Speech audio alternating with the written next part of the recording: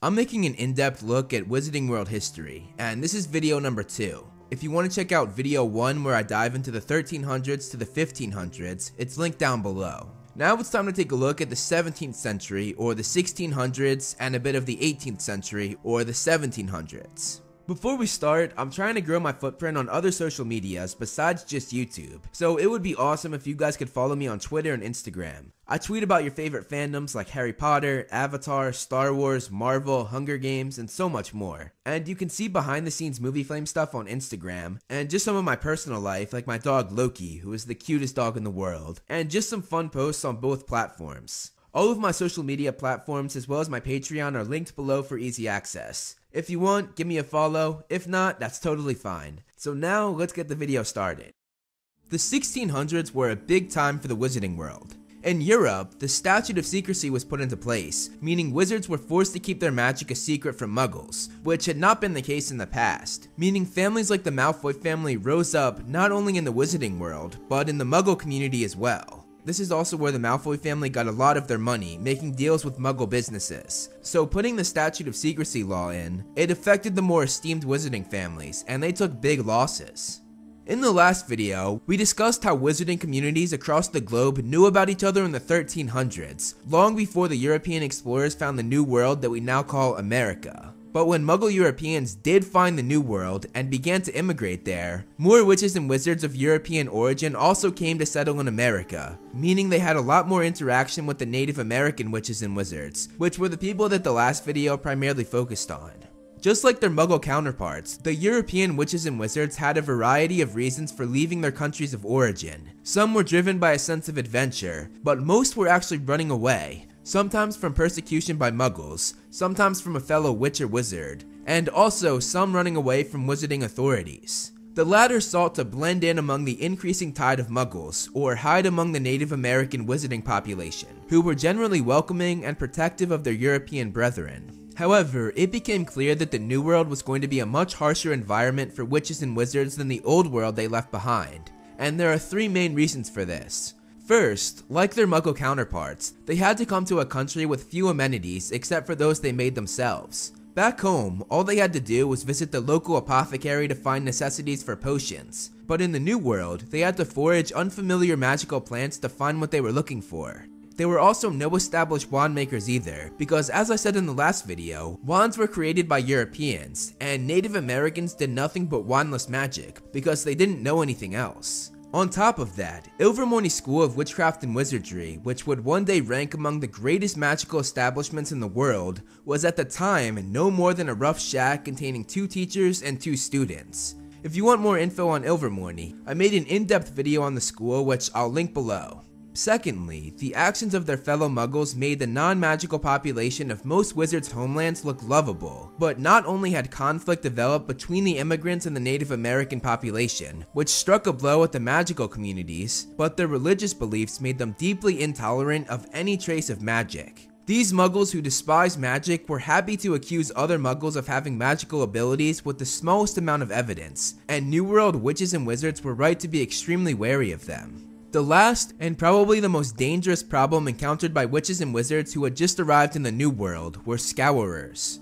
As the wizarding community in America was small, scattered, and secretive, it did not have any form of law enforcement. This left a hole that was filled by a band of wizarding mercenaries of many foreign nationalities, who formed a very feared and brutal task force committed to hunting down not only criminals, but anyone who might be worth some gold. As time went on, the Scourers became increasingly corrupt. Far away from the jurisdiction of their native magical governments, many indulged a love of authority and cruelty unjustified by their mission. Such Scourers enjoyed bloodshed and torture, and even went so far as trafficking their fellow wizards. The numbers of Scourers multiplied across the New World in the late 17th century, and there is evidence that they were not above passing off innocent muggles as wizards to collect rewards from gullible non-magic members of the community. The famous Salem witch trials of 1692 to 93 were a tragedy for the wizarding community. Wizarding historians agreed that among the so-called Puritan judges, or the muggles who despised and went after anything they thought was magical, there were at least 2 known scourers among them who were paying off feuds that they had developed while in America. A number of the dead were indeed witches, even though they were innocent of the crimes they had been arrested for. Others were merely muggles who had the misfortune to be caught up in the general hysteria and bloodlust. The Salem witch trials were significant within the magical community for reasons far beyond the tragic loss of life. Its immediate effect was to cause many witches and wizards to flee the New World, and many more to decide against locating there. This led to interesting variations in the magical population of North America compared to the population of Europe, Asia, and Africa. Up until the early decades of the 20th century, there were fewer witches and wizards in the general American population than on other continents. Pureblood families in Europe who were well informed through wizarding newspapers about the activities of both Puritans and Scholars rarely left for America. This meant there was a far higher percentage of Muggle-borns, or mudblood witches and wizards in the New World than elsewhere. So because of this, witches and wizards often went on to marry Muggles, and with so little pureblood families around in North America, this meant that there was far less focus on pureblood ideology that has dogged much of Europe's magical history. Perhaps the most significant effect of the Salem witch trials was the creation of the Magical Congress of the United States of America in 1693, predating the Muggle version of the American government by pretty close to a century. Known to all American witches and wizards by the abbreviation of MACUSA, it was the first time that North American wizards came together to create laws for themselves, effectively establishing a magical world within a Muggle world. MACUSA's first task was to put the Scholars on trial for betraying their own kind, and those convicted of murder, wizarding trafficking, torture, and all other manners of cruelty were executed for their crimes. However, several of the most notorious Scholars eluded justice. With international warrants out for their arrest, they vanished permanently into the Muggle community. Some of them married Muggles and founded families where magical children appear to have been blown out in favor of non-magical offspring, meaning it would be much more likely to have squibs for children, or a child born of a wizard parent but who has no magical ability, and this helped maintain the Scholars' cover. The vengeful Scholars, cast out from their own people, passed on to their squib descendants an absolute conviction that magic was real, and the belief that witches and wizards ought to be exterminated wherever they were found.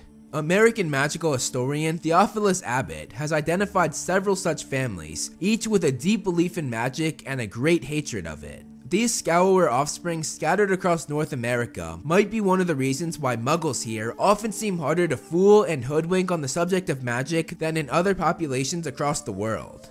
Witches live among us. We have to fight together for the sake of our children, for the sake of tomorrow. This also had major repercussions on the way this American wizarding community was governed. While that was going on one side of the globe, Europe had their own government that was called the Wizards' Council of Great Britain. But in 1707, this government was pushed aside and was replaced by the Ministry of Magic, bringing in a new era for the European wizarding world. I actually expanded a great deal on the Ministry of Magic and went over every minister from 1707 to 2020, which I'll link below with the other videos. That's all I have for you guys this week, but this Wizarding World History series will continue into the next video, where I discuss the next era of the Wizarding World, so look out for that. Thank you so much for watching, guys. You can follow me on social media to see more of my personal life and more of this little dude. If you like this video, hit that like button and subscribe. I want to give a huge shout out to all my patrons listed below. If you want to be featured on the next video, plus get a bunch of other rewards, become a patron today. Again, thank you so much for watching, and look out for more great Movie Flame videos on the way.